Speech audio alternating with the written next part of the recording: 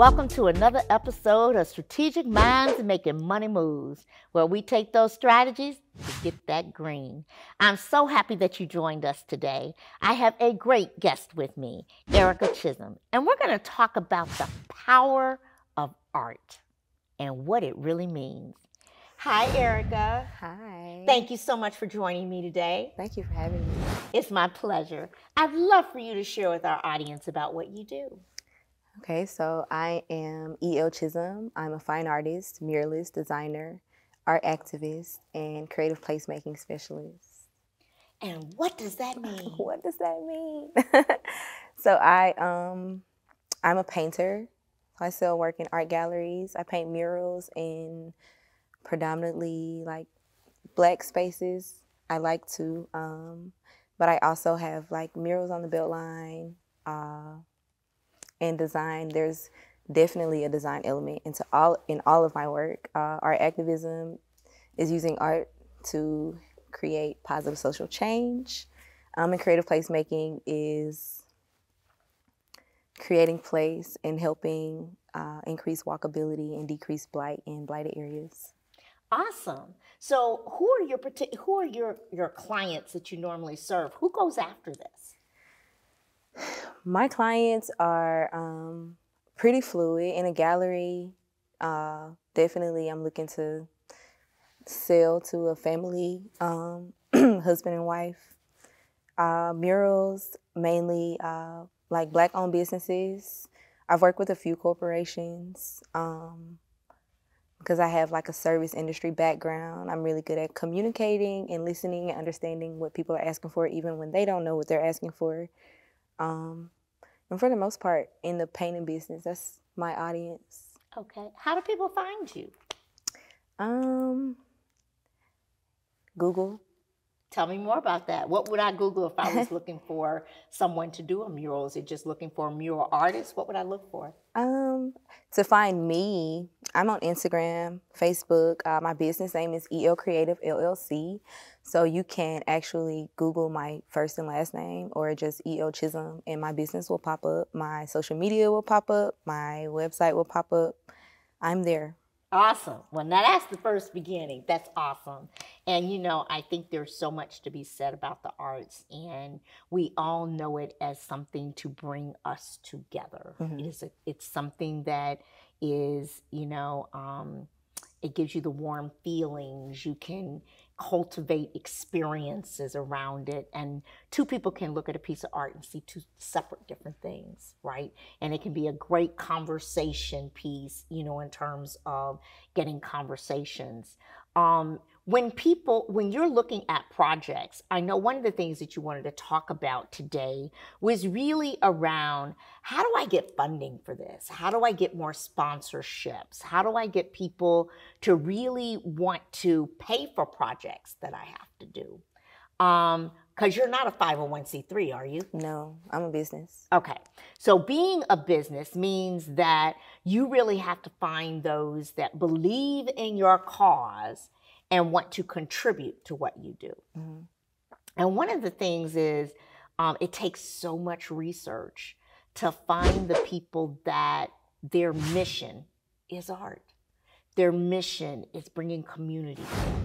Their mission is wanting an environment that people can talk about and have a wonderful experience to experience that art. You know, I think about when they did the streets in DC, and you know, when we talk about LGBTQ and we're doing the rainbows and you know, all of the different experiences that we see. I think about in Atlanta where we have murals of famous people that we don't want to forget, or that we don't want to lose the presence of what they've done. You know, the MLK is just beautiful, and having that opportunity. But as it costs money and we have to find people that believe in it, it really means we got to go to grants. Mm-hmm. We have to get the opportunity of getting grants because we're not a 501c3. We can't say, oh, you give to me, you can write it off for charity, right? It does, it's not that way, but it's about, I am a foundation, or I believe in the arts. I want to support artists in terms of what they do. Are there any particular conferences that you go to when you are in your artistry?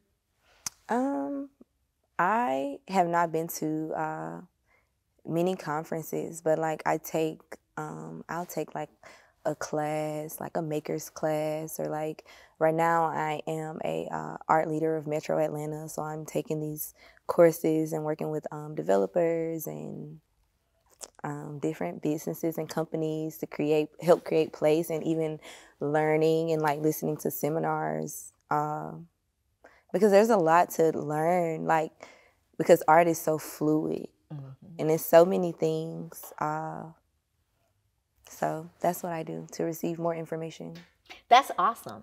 And you're getting your name out there. And that's what I want the audience to hear today, is that even though art is something that we don't, as a business, we don't think about, what that really means. Putting yourself where you're in the city of Atlanta, where your name is known, where you get to meet the people who are making the decisions, who can afford to pay and pay that money to help you keep going.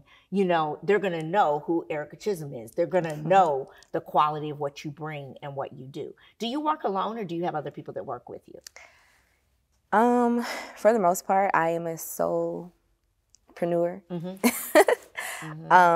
But I hire other artists to help me. I hire people that think they want to do murals, because it's like they look nice at the end, but it's hard work. So I hire different people, and sometimes I let kids or like students help out too.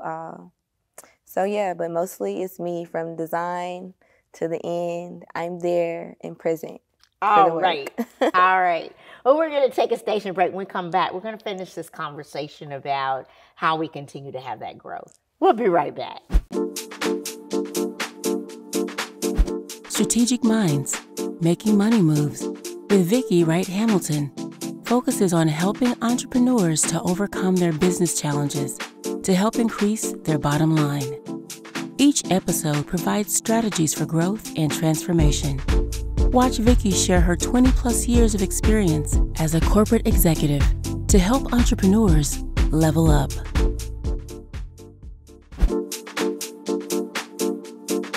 Welcome back. So as we were having conversations, I had, as I was looking and understanding a little bit more about the mural business, because I didn't know. All I know is I go by a wall and it's a beautiful painting, right? I had no idea what went into it, right? And really trying to understand, I started looking at streets of different cities. New York has a foundation that they actually cultivate giving grants to artists, and they want to promote the artists within their foundation, the members of that they contribute to, and they want to help to promote them so that they can continue to do designs in the streets and bring communities together and clean up areas and things like that. And so as I was looking, it was like, oh my gosh, there's so much foundation money out here, but you got to get in, right? You got to have somebody who can write those grants. You got to have somebody who can go in and ask for that money. Do you have a grant writer? Do you have anyone that can actually write these proposals for you to say, look, here's what I'm doing, why I'm doing it, what I'd like to do, and I'm looking for funding to make that happen? So personally in my business, no, like not somebody that I can call readily, which is something I should probably look into, but working with I work with economic development nonprofits. I work closely with nonprofits that I give them the idea and the work and the mock-up, and they present it, and then they say, okay, we have this much grant money for you. So I have people to get grant money for me when it comes to certain projects like that, but personally for jobs and things that I want to do, like to give away, because I believe in giving to receive. So every year I give away something that's timely and expensive. I would look into having a grant writer to find me somebody to help me paint for Black businesses that can't afford a mural, because they are kind of expensive. Oh, yes, they are expensive. I remember when I was looking online, I was like, oh my gosh, because it depends on how much space you have. Is that Definitely. right? And what that space And the looks square like footing. and the square footing and all of And the that. detail. Yeah, you have to pay for, it's very meticulous, like outline, itemized. How long does it take to do a mural? So for me, I put myself on a deadline. So like I'm like a 5-day max type girl when it's like at least like I could say 10, 15 feet, 10 feet by 15 feet, like about 5 days. I've painted a very, very, very long wall in about 14 days. Wow. I like to do 3 days really, but nothing more than 2 weeks. I really put the pedal to the metal, and I go like, and then it's quality. I start with the design, and whatever the design is, after it's approved, the mural will look just like what you saw before. Okay. Wow, that's phenomenal. I mean, this is a phenomenal concept, you know, in terms of taking forward. And looking at organizations that are providing funding. Now, you said that you do work with some nonprofits that will have so much grant money for you in terms of moving forward. You know, I was actually thinking, you know, I'm always thinking about things that, you know, what is the craziest idea you can come up with? Because isn't that how people make money? I mean, that man made so much money off of happy. All we did was sing happy. I mean, really? Happy, happy, happy, happy, happy, happy, happy. And I'm like, heck, I could say happy, happy, happy, happy. Pay me that money, right? So the craziest ideas can come from that. So one of the things I was thinking about, you know, as we were having our conversation and we were talking, I started saying, you know, how can you help other people make money with what you do? What does that look like? Helping other people make money? Yeah, meaning how do I help you raise funds for your business by doing what I do, right, for you?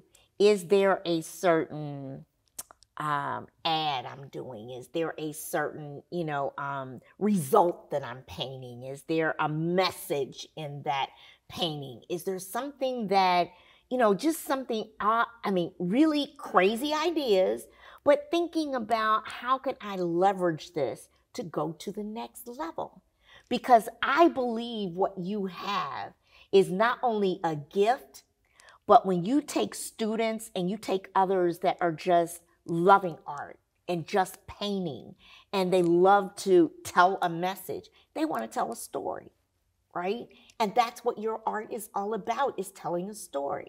How can you help others tell their story in a way? Because I'm thinking about the nonprofit sector, right? They can give you grant money to do what they need to have done. But how can they also raise money off of that? Is it something that you can do and then afterwards they can raise money? I don't know. Just something to kind of mull around and think about as you're thinking about how to expand that business and take it forward. Thoughts? So let me just like reel it in a little bit. So how to monetize the mural after it's done, like after it's been paid for? How can we continue to make money after it's finished? Great question. Like sometimes we'll host like parties, or like food trucks can come and other people vendors can set up. All of this has happened before, like an event like around the mural, or even like taking the digital design, which is something that I don't do, but I can tell you that this is something that can be done. Take the digital design, put it on the blockchain, NFT, put it on a t-shirt, put it anywhere that it can be. I did a mural with Adult Swim, and and the mural is supposed to only stay up for about 6 months, but my mural is staying up for about 2 years. And they just covered up someone's mural to replace it with another mural, and he took his mural and he made a painting of his mural to, like, he replicated the mural. So like I could replicate my mural, it's up for 2 years, and it's a really nice mural. Or I could like take the digital design and print it and make postcards or posters, like, and sign them, and then that's more money. Oh my gosh. Okay, we're going to take a station break. We'll come back. We're going to pick up from this, because I think there's some ideas that you can take to even take those things that you can make money and expand even further. We're going to see if we have a question in our audience when we come back as well. We'll be right back. Strategic Minds, Making Money Moves with Vicki Wright Hamilton focuses on helping entrepreneurs to overcome their business challenges to help increase their bottom line. Each episode provides strategies for growth and transformation. Watch Vicki share her 20-plus years of experience as a corporate executive to help entrepreneurs level up.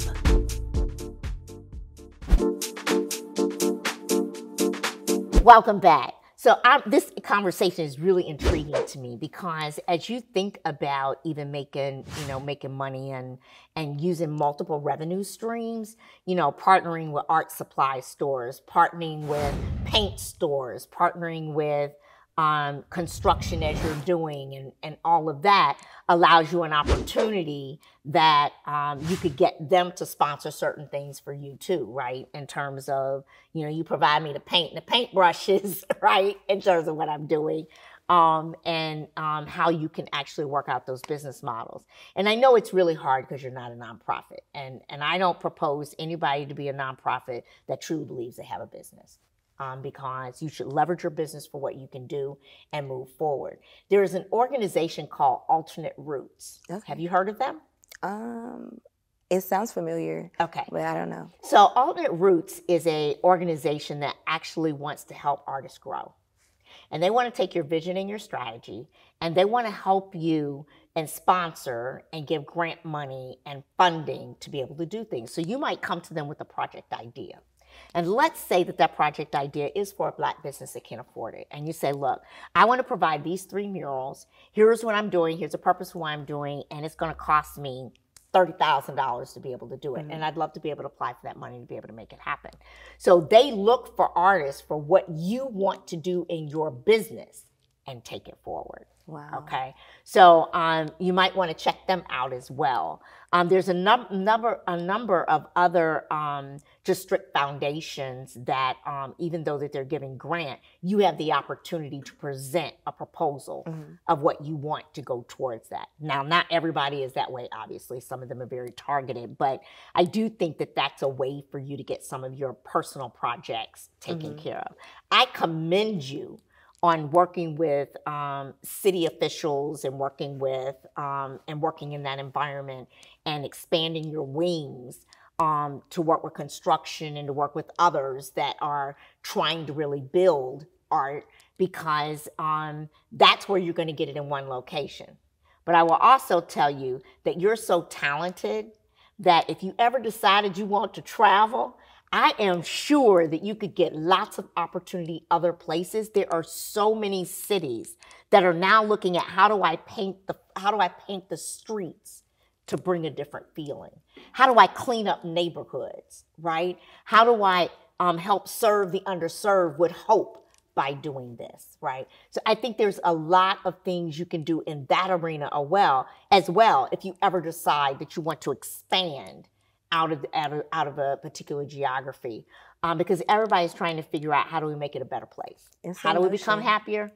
How do we bring joy? Yeah. How do we bring community together and overcome these times of challenges that we have had, from Black Lives Matter to all kinds of things, right? We really want to overcome that.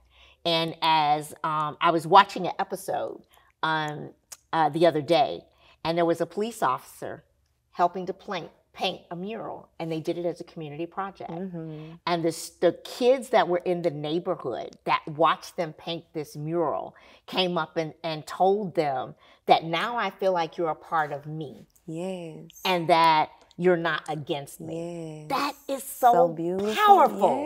Yes. That is so powerful. And I was like, wow, look at this community effort that's come together. So please don't stop doing what you're doing. It is wonderful. And I know that the business can continue to move forward. Let's see if we have a question or comment from the audience. Hi, my name is Renika Ward, Ms. Baba Boom. I am a fashion organizer and artist. So I am absolutely loving your business from artist to artist, right? The question that I have for you is, what was your initial inspiration? It's a 2-part question. And the second part is, has your inspiration changed throughout the course of your career? That's a wonderful question. Thank you for asking.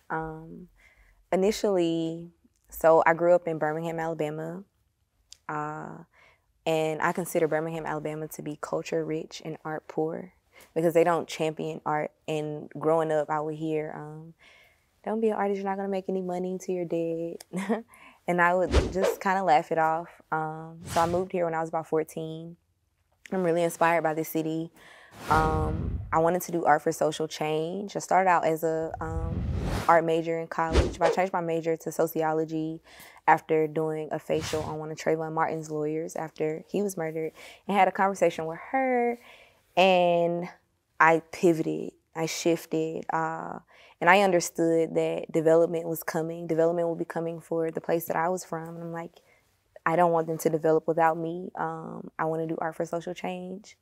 So coming to like becoming a muralist, it's almost like it came to me later. Has my inspiration changed? It has not. I have to continue to tell myself to like come back home. Like if I feel myself veering off, because I figure that like the mural industry is a gimmick. So like you have like, I've worked with multiple brands like Maker's Mark, Cream of Nature. When you work with these brands, it's like, oh, wow, they're ready to pay whatever. And it's like, okay, wonderful. And then you kind of get lost in the sauce. And it's like, but why did I come here? I came here to help create plays and make Black communities walkable for Black people before gentrification, decrease blight and increase public engagement, using tactical urbanism projects and public art, and bringing murals and fine arts to the streets, because I know that in places that are blighted, where parents have to drive 30 minutes to a grocery store, where it's a food desert, I understand that they are not taking their children to the art museum to be able to see that, like, to see art, or even understand that the world belongs to you. The world is yours. You can have whatever you want. I worked in the airport for a long time, like while I was in college, and it allowed me to meet all these different people from all over the world with all of these different jobs and occupations. And every time I would get an idea, I would say bigger, bigger, bigger. Like, because in this world that we live in, you only meet the people that are in your industry. You rarely meet other people. So I took that opportunity and I was like, I can do whatever I want, and so can you. That is absolutely the truth. I adore you. I adore what you're doing, and I hope that you will never, ever stop. Making change like this is powerful, but take that strategy to the next level, because you've only just begun. Will you thank me and thank you, my guest today? Thank you. Thank you so much for joining us on another episode of Strategic Minds Making Money Moves, where we talk about strategies to get that green. See you next time.